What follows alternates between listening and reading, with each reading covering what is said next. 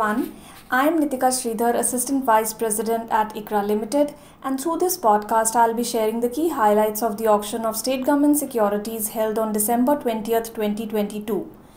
10 state governments raised Rs 120 billion through state government securities.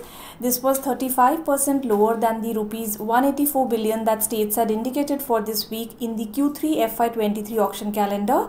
This was also 20% lower on a YOY basis. Karnataka today raised Rs 40 billion, and this was nearly a third of the total Rs 120 billion raised by all states in today's auction. The issuance in 10 of the 12 weekly auctions so far in Q3 FY23 has trailed the indicated amount, possibly reflecting the improved cash flow position of the states following the release of certain central transfers.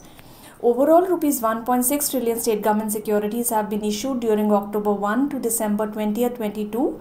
This is nearly 31% below the Rs 2.3 trillion indicated for this quarter so far. The weighted average cutoff of the state government securities rose by 4 basis points to 7.64 today from 7.60 in the last auction, despite the decline in the weighted average tenor to 11 years from 14 years. The spread between the 10-year state government paper and the GSEC yield increased to 33 basis points today from 31 basis points last week. Thank you for listening and stay tuned for our upcoming podcast.